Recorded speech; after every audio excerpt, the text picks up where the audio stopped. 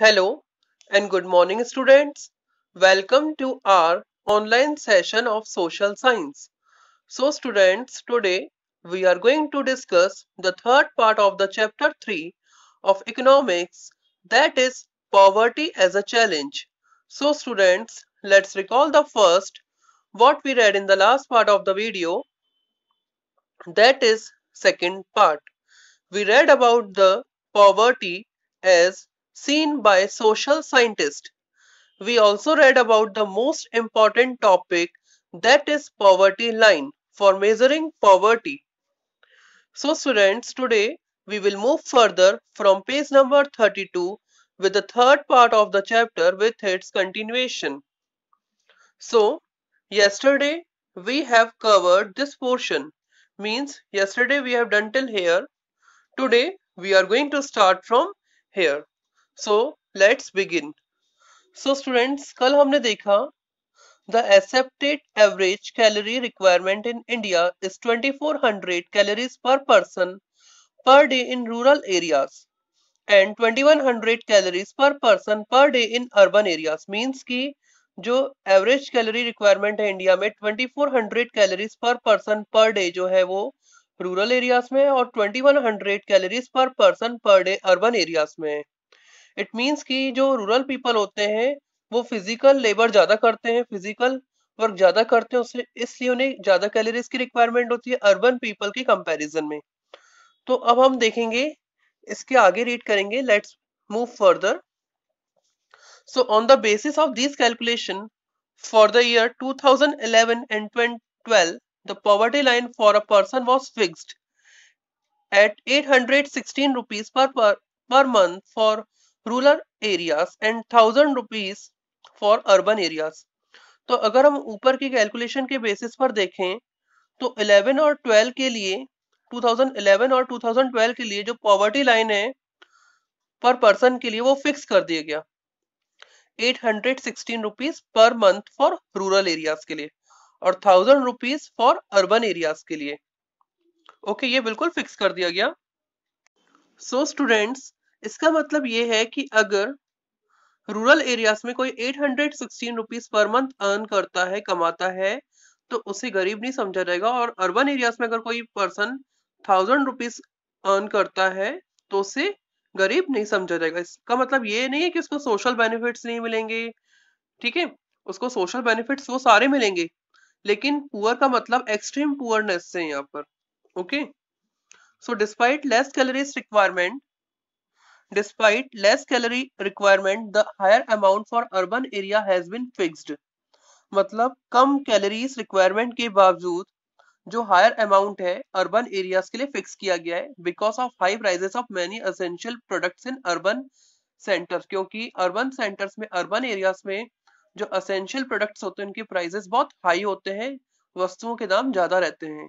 In the way in 2011 and 12, a family of 5 members living in rural areas and earning less than about 4080 per month will be below the poverty line. It means कि अगर हम देखें इसी तरह से 11 और 12 के according ऐसी फैमिली जिसमें 5 मेंबर्स हो, 5 मेंबर्स वाली फैमिली जो रूरल एरियाज में रहती है, जिनकी अर्निंग 4080 रुपीज पर मंथ से कम है, तो उन्हें बिलो पॉवर्टी लाइन में माना जाएगा.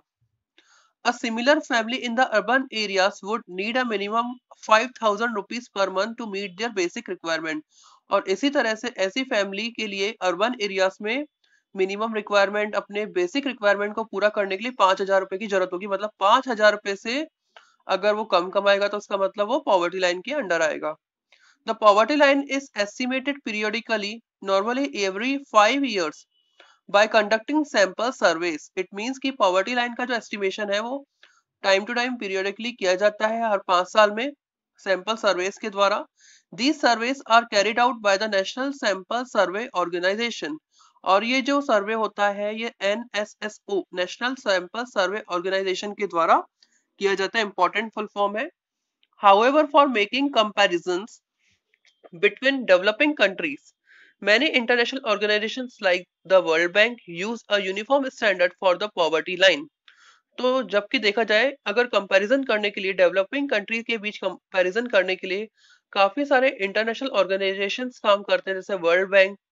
ये एक यूनिफॉर्म स्टैंडर्ड का यूज करते हैं पॉवर्टी लाइन को मेजर करने के लिए, क्योंकि किसी एक अकेली कंट्री का नहीं कर रहे हैं, काफी सारी कंट्रीज का यूज करते हैं, काफी सारी कंट्री का मेजरमेंट करते हैं, तो मेजर करते हैं पॉवर्टी लाइन का, तो इसीलिए एक स्टैंडर्ड यूनिफॉर्म मेजर का यूज करते हैं।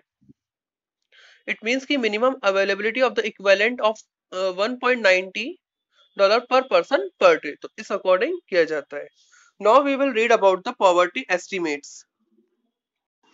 सो स्टूडेंट्स, अब हम डिस्कस करेंगे पॉवर्टी एस्टिमेशन के बारे में। So let's begin. It is clear from table 3.1 that there is a substantial decline in poverty ratio in India from about 45% in 1993 and 1994 to 37.2% in 2004 and 5। तो बिल्कुल clear होता है, टेबल 3.1 है जो नेक्स्ट पेज पर दी गई है, कि देखा जाए तो सब्सटेंशियल डिक्लाइन दिया गया पॉवर्टी रेशियो में। 1993 की अगर हम बात करते हैं 1993 की अगर हम बात करें तो 45% है, और अगर वो नीचे 2004 और 5 में अगर हम आते हैं वो 37% होता है। मतलब जो गरीबी है वो सब्सटेंशियल डिक्लाइन, मतलब कमी हुई है, पॉवर्टी रेशियो जो है इंडिया में वो कम हुआ है। 1993 और 4 में आपका 45% था, जो 2004 और 5 में आकर 37.2% हो गया। इट मीन्स की poverty decline as a substantial, तो पॉवर्टी में क्या हुई, कमी हुई है। The proportion of people below poverty line further came down to about 22% in 2011 and 12। तो इस अकॉर्डिंग अगर देखा जाए तो प्रोपोर्शन जो है बिलो पॉवर्टी लाइन का वो क्या हुआ है, कम हुआ है आगे, और 22% हुआ है, ठीक है, 2011 एंड 12 में। ठीक है, तो लगातार क्या हुई, कम हुई है ना। If the trends continues the people below poverty line में come down to less than 20% in the next few years. और अगर यही ट्रेंड लगातार चलता रहता है तो ऐसे लोग जो बिलो पॉवर्टी लाइन के नीचे आते हैं, बीपीएल पे आते हैं, वो और कम हो जाएंगे आने वाले सालों में, 20% से भी कम हो सकते हैं। Although the percentage of people living under poverty declined in the earlier two decades, means 1973 to 1993, हालांकि जो परसेंटेज है पीपल का, ऐसे लोग जो अंडर पॉवर्टी लाइन में आते हैं, वो डिक्लाइन हुए हैं दो डिकेड्स के ड्यूरेशन में, 1973 से 1993 तक। The number of poor decline from 407 million in 2004-5 to 270 million in 11 and 12। It means कि 1993 में अगर देखा जाए, सॉरी 2004 और 5 में देखा जाए, तो जो नंबर ऑफ पुअर है वो 407 मिलियन थे 2004 और 5 में, जो कम होकर 11 और 12 में कितने हो गए, 270 मिलियन। यहाँ पर भी कमी आई है with an average annual decline of 2.2% points during 2004-5 to 2011 and 12। और कितने एवरेज के साथ कम हुए, ये 2.2% पॉइंट्स के साथ कम हुए 2004 और 5 और 5 से 2011 एंड 12 में।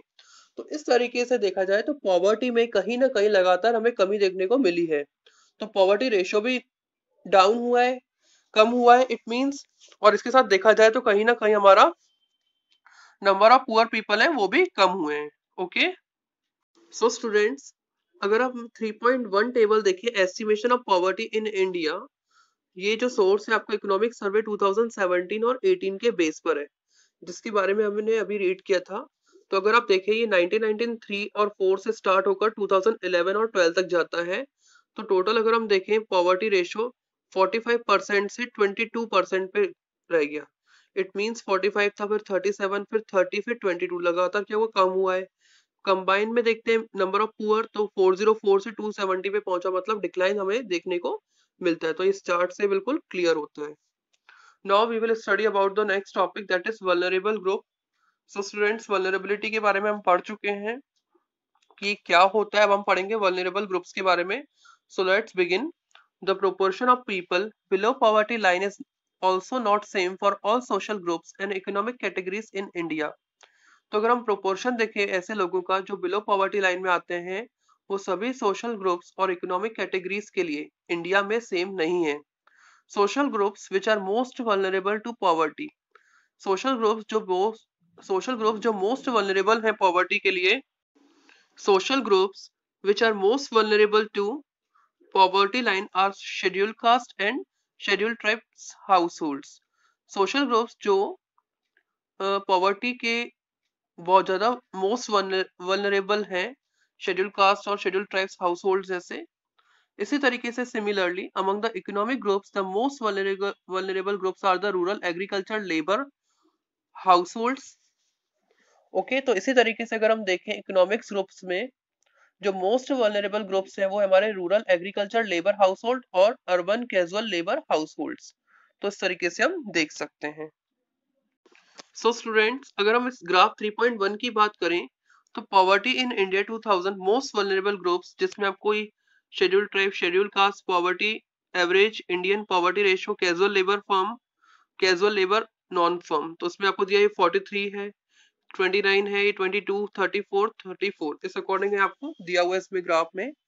तो अगर हम देखें graph 3.1 shows the percentage graph 3.1 shows the percentage of the poor people in all these groups। तो 3.1 जो है आपको पुअर पीपल का परसेंटेज दिखाता है इन ग्रुप्स में कि 43% है, 29% इस according. Although the average for people below poverty line for all groups in India 22। तो अगर हम देखें हालांकि जो एवरेज है ऐसे लोगों का बिलो पॉवर्टी लाइन का ऑल ग्रुप्स के लिए इंडिया में 22 है। 43 out of 100 people belonging to scheduled tribes are not able to meet their basic needs। तो 43 100 में से ऐसे लोग हैं जो शेड्यूल्ड ट्राइब्स के जो अपने बेसिक नीड्स को पूरा नहीं कर पाते हैं। Similarly 34% of casual workers in urban areas are below poverty line. 34% casual workers urban areas में बीपीएल में है। About 34% of casual level firm in rural areas and 29% of scheduled castes are poor। 34% के लगभग कैजुअल लेबर जो है firm की rural areas में, 29% schedule caste के ये लोग जो है पुअर है। The double disadvantage of being a landless casual veg labour household in the socially disadvantage social group. Means की जो डबल एडवांटेज है landless casual veg labour household होने का, सोशली डिसएडवांटेजेस सोशल ग्रुप्स का, इसका क्या डिसएडवांटेज है कि शेड्यूल कास्ट और schedule tribes population highlights the seriousness of the problem. Means ये जो है पॉपुलेशन ये शेड्यूल कास्ट और शेड्यूल ट्राइब ये हाईलाइट पॉपुलेशन हाईलाइट्स करते हैं, इसमें हाईलाइट कर रहे हैं आपको, ठीक है, पॉपुलेशन हाईलाइट्स करती है प्रॉब्लम की सीरियसनेस को। So students, some recent studies have shown that except for scheduled tribe households, all the other three groups, that is scheduled caste, rural agricultural laborers and urban casual laborer households, have seen a decline in poverty in the 1990s। तो कुछ जो recent studies को show करती हैं कि scheduled tribes को छोड़कर, scheduled tribes households को छोड़कर जो other three groups हैं जैसे scheduled caste, rural agriculture laborers और urban casual labor households, poverty में इन्होंने डिक्लाइन देखा है 1990s में, कमी देखी है। Apart from these social groups there is also inequality of income with in a family. In social groups के अलावा जो कुछ फैमिलीज हैं उनमें भी इनकम में इनइक्वालिटी देखने को मिलती है। In poor families all suffer but some suffer more than others. कुछ पुअर फैमिलीज में लोग सफर करते हैं और कुछ और ज्यादा सफर करते हैं, कहीं गरीबी होती है, कहीं और ज्यादा गरीबी होती है। In some cases, women, elderly people and female infants are denied equal access to resources available to the family। कुछ केसेस में वुमेन, एल्डर पीपल और फीमेल इन्फेंट्स को इक्वल एक्सेस नहीं होता है रिसोर्सेज के लिए, जो फैमिली में रिसोर्सेज अवेलेबल होते हैं उनकी सबकी उन तक पहुंच नहीं होती है, किसी किसी को ही वो अवेलेबल हो पाते हैं। So students, now we will see the story of Shiv Raman. तो ये एक इमेज है स्टोरी ऑफ शिव रमन की, आप देख सकते हैं कि इस तरीके से है। So let's read. Shiv Raman lives in a small village near Karur town in Tamil Nadu. Shiv Raman Tamil Nadu के करूर विलेज में, तमिलनाडु के करूर टाउन में रहता है, एक स्मॉल से विलेज में। Karur is a famous for its handloom and powerloom fabrics. Karur जो है वो हैंडलूम और पावरलूम फैब्रिक्स के लिए बहुत फेमस है। There are 100 families in the village, और विलेज में 100 फैमिलीज रहती हैं। Sivaraman and cobbler bye cast now works as an agriculture labour for 160 पर रुपीज डे। शिवरमन जो है वहां पर लगभग 100 गांव में लगभग 100 फैमिलीज रहती हैं। शिवरमन जो है कॉबलर है कास्ट से, लेकिन अब वो एग्रीकल्चर लेबरर की तरह काम करता है और 160 रुपीज पर डे कमाता है। But that's why only for 5 to 6 months in a year, लेकिन पूरा साल उसको काम नहीं मिलता है, 5 से 6 महीने ही वो करता है। Eight other times he does odd jobs in the town, और भी कुछ अदर काम करता है वो टाउन में बचे हुए समय में। His wife Sasikala to works with him, उसकी वाइफ शशिकला भी उसके साथ काम करती है, but she can rarely find work these days, and even if she does she paid 100 rupees per day by the same work that Sivaraman does. और कभी कभार उसको काम मिल जाता है ढूंढने पर इन दिनों, लेकिन जब वो काम करती है तो उसे इसके लिए 100 रुपीज मिलते हैं, जैसा शिवरमन काम करता है वैसे ही काम के लिए उसको 100 रुपए प्रतिदिन मिलते हैं। There are 8 members in the family, उसकी फैमिली में 8 members हैं। Sivaraman 65 years old window mother is ill and needs to be help with her daily daily chores. Sivaraman की जो 65 years ओल्ड विडो मदर है वो इल रहती है, बीमार रहती है, और उनको घर के डेली के जो काम रहते हैं उसमें हेल्प कराती हैं। He has a 25 year old unmarried sister, उसकी 25 year की old unmarried sister and 4 children age between 1 year to 16 years, और 4 चिल्ड्रन हैं 1 से 16 साल के बीच। Okay, 1 to 60 years। 3 of them are girls and the youngest is son, उनमें से 3 girls हैं और एक यंगेस्ट है वो बेटा है। None of the girls go to school, और कोई भी गर्ल जब स्कूल नहीं जाती है। Buying books and other things for school going girls is a luxury he can not afford, girls के लिए बुक्स और थिंग्स खरीदना जो है स्कूल जाने के लिए उसके लिए बहुत महंगा पड़ता है, इससे वो उनको अफोर्ड नहीं कर सकता। Also he has to get them married at some point of time, so he doesn't want to spend on their education now, और उसे ऐसा लगता है कि वो लोग तो शादी करके चले जाएंगे तो उनकी एजुकेशन पे वो खर्च करना नहीं चाहता। His mother has lost interest in life and is just wanting to die someday, उसकी जो मदर है वो अपनी लाइफ में से इंटरेस्ट खो चुकी है और वो जल्दी ही मरना चाहती हैं। His sister and Elder daughter take care of the house hold, उसकी सिस्टर और उसकी एल्डर डॉटर जो है वो घर के सारे कामों का ध्यान रखती हैं। Sivaraman plans to send his son to school when he comes of as, Sivaraman अपने बेटे को स्कूल भेजना चाहता प्लान करता है, लेकिन वो उस एज का हो जाने के बाद। His unmarried sister does not get along with his wife, उसकी जो सिस्टर है उसकी वाइफ के साथ बिल्कुल भी नहीं बनती है। Sasikala finds her a burden, Sasikala उसे बर्डन समझती है, but Sivaraman can't find a suitable groom due to lack of money, लेकिन शिवरमन को कोई भी अच्छा लड़का नहीं मिल पा रहा है मनी की कमी की वजह से, उसके लिए कोई दूल्हा नहीं ढूंढ पा रहा है वो। Although the family has difficulty in arranging 2 meals in a day, हालांकि फैमिली को एक 2 वक्त का खाना निकालने में बहुत मुश्किल होती है।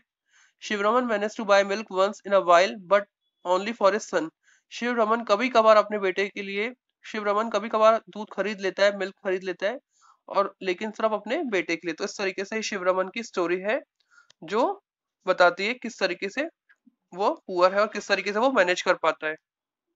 So students, now we will discuss about the inter state disparities. So state wise भी अगर हम डिस्पैरिटीज देखने को मिलती हैं। Poverty in India also has another aspect और डायमेंशन, भारत में गरीबी के कई सारे एस्पेक्ट्स और डायमेंशंस हैं। The proportion of poor people is not the same in every state, जो प्रोपोर्शन है पुअर पीपल को सभी स्टेट्स में सेम नहीं है। Although state level poverty has witness a secular decline from the level of early 17th, तो जो हालांकि जो स्टेट लेवल पॉवर्टी है वो कहीं ना कहीं विटनेस रही है early early level of early 70s की, मींस इसके बाद जो है वो डिक्लाइन होना बहुत ज्यादा स्टार्ट हुआ है।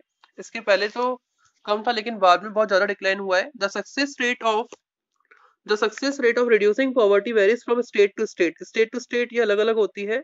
Recent estimate show while the all India head count ratio was 21.9% in the 2011 and 12, तो 21.9% था हेड काउंट रेशियो।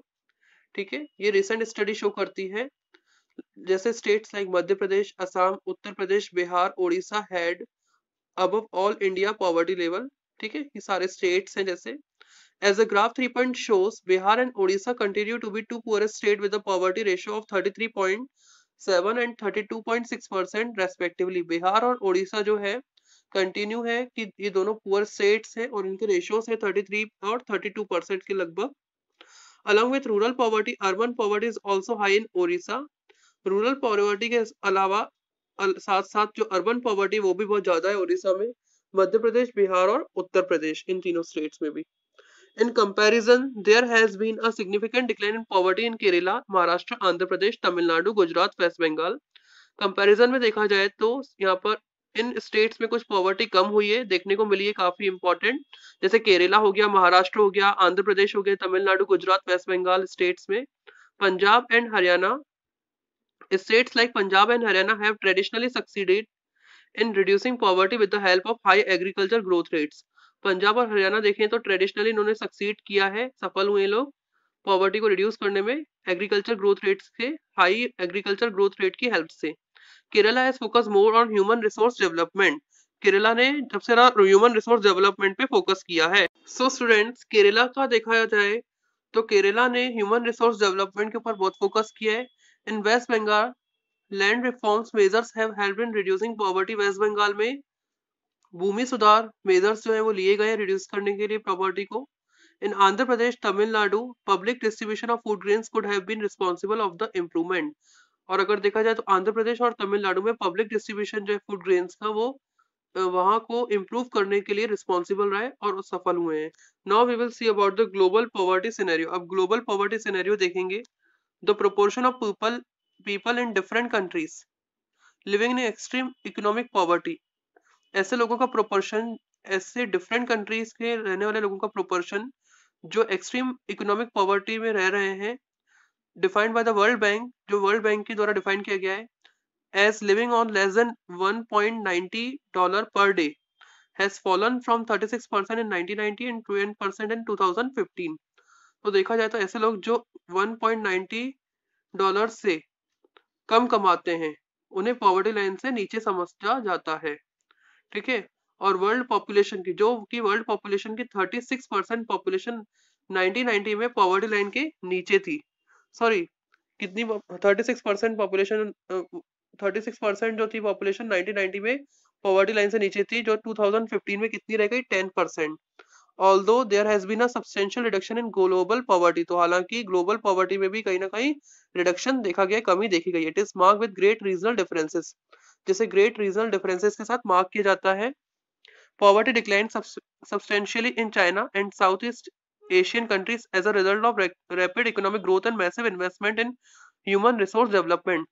तो कहीं ना कहीं देखा जाए तो पॉवर्टी डिक्लाइन हुई है कहीं ना कहीं चाइना में भी, साउथ एशियन कंट्रीज में भी, किसकी वजह से, इकोनॉमिक ग्रोथ और मैसिव इन्वेस्टमेंट हुआ है ह्यूमन कैपिटल डेवलपमेंट में, इस वजह से वहां पर भी पॉवर्टी कम हुई है।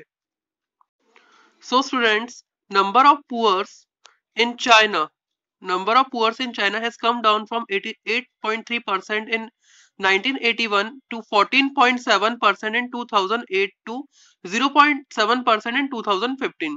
तो नंबर ऑफ पुअर्स देखे अगर हम चाइना में, वो भी कम हुए, 88% थे 1981 में, फिर 2008 पे 14% हुए, फिर 0.7% रह गए 2015 में। सो in the countries of south Asia, India, Pakistan, Sri Lanka, Nepal, Bangladesh, Bhutan, ये सारी जो साउथ एशिया कंट्रीज हैं, ठीक है, the decline has also been rapid, 34% in 2005 and 16.2% इन 2013। तो 2005 में 34% थी पॉवर्टी, और देखा जाए तो 2013 में 16.2% थी। With decline in the percentage of the poor, the number of poor has also declined significantly, 510.4 million in 2005 and 274.5 million in 2013। तो देखा जाए तो इस डिक्लाइन के साथ परसेंटेज जो पुअर का डिक्लाइन हुआ है, उसी के साथ नंबर ऑफ पुअर वो भी कम हुए बहुत इंपॉर्टेंटली। 510 मिलियन से 2005 में 510 मिलियन थे, 510 मिलियन थे, जो कम होकर 2013 में 274.5 मिलियन रह गए लगभग, ठीक है। Because of different poverty line definition, poverty in India is also shown higher than the national estimates. Okay, so students, अगर हम देखें पॉवर्टी इन इंडिया जो है वो हायर है नेशनल एस्टिमेट से। इन सब सहारन African poverty in fact decline from 51% in 2005 to 41% इन 2015। तो सब सहारा अफ्रीका में पॉवर्टी जो है वो डिक्लाइन हुई है। 2005 में 51% थी, 2015 में कितनी हो गई, 41%। In Latin America, the ratio of poverty has also declined from 10% in 2005 and to 4% in 2015। Latin America में भी कम हुआ है रेशियो पॉवर्टी का, जो 10% था 2005 में, 4% रह के 2015 में। Poverty has also surface in some of the former socialist countries. Poverty जो है और जहां पर नहीं थी, उन कुछ एरियाज में भी पॉवर्टी वापस आ चुकी है जो वहां पर नहीं थी। कुछ सोशलिस्ट कंट्रीज में, जैसे Russia, where officially it was non existent earlier, जो पहले ऑफिशियली कहीं ना कहीं नहीं थी। Table 3.2 shows the proportion of people living under poverty in different countries as defined by the international poverty line। तो टेबल 3.2 जो है वो शो करती है प्रोपोर्शन जो अंडर पॉवर्टी में है, ठीक है, डिफरेंट कंट्रीज में इंटरनेशनल पॉवर्टी लाइन के द्वारा डिफाइन किए गए हैं, ठीक है। तो अगर हम देखें तो न्यू सब्सटेंशियल पॉवर्टी गोल्स जो है ऑफ द यूनाइटेड नेशंस, वो क्या प्रपोजेस करते हैं, ending poverty of all types bye 2030, ठीक है। तो न्यू सब्सटेंशियल जो डेवलपमेंट गोल्स क्या बताते हैं यूएन के, कि पॉवर्टी को कहीं ना कहीं 2030 तक किसी भी तरह से, पूरी तरह से बिल्कुल एंड करना है, ऑल टाइप्स बाय 2030। तो इस तरीके से यहाँ पर दिया है। इसके बाद आपको ये टेबल 3.2 दिए, poverty head count ratio, comparison किए गए सम सिलेक्टेड कंट्रीज का, Nigeria, Bangladesh, India, Pakistan, China, Brazil, Indonesia, Sri Lanka, तो सबका यहाँ पर बताया गया है। परसेंटेज है पॉपुलेशन बिलो, ठीक है, $1.90 अ डे 2011 के अकॉर्डिंग है, ये आपको पूरा डेटा यहाँ पर दिया गया है। इसके बाद ऊपर ये इकोनॉमिक सर्वे 2017 और 18 का दिया गया है, जिसमें स्टेट्स हैं बिहार, उड़ीसा, असम, ठीक है। पॉवर्टी रेशियो है सिलेक्टेड इंडियन स्टेट्स का है 2011 के सेंसस के अकॉर्डिंग है। Okay students, so students, graph 3.3, share of people living on $1.90 a day 2015 to 2005 to 15। तो यहाँ पर आपको बिल्कुल अलग अलग डेटा बिल्कुल अवेलेबल है, परसेंटेज वाइज यहाँ पर दिया हुआ है, जैसे China, east Asia and Pacific, सब सहारा Africa, Latin America and south Asia. तो अभी हमने रीड किया था यहाँ पर, तो ये आपको डेटा ग्राफिकली रिप्रेजेंट किया हुआ है यहाँ पर। नीचे अगर हम देखें number of poor bye regions, तो यहाँ पर आपको नंबर ऑफ पुअर के बारे में दिया गया है। तो यहाँ पर पूरा 2005, 10, 2013 एंड 15 के अकॉर्डिंग पूरा डेटा अवेलेबल है as a graphical representation. Okay students.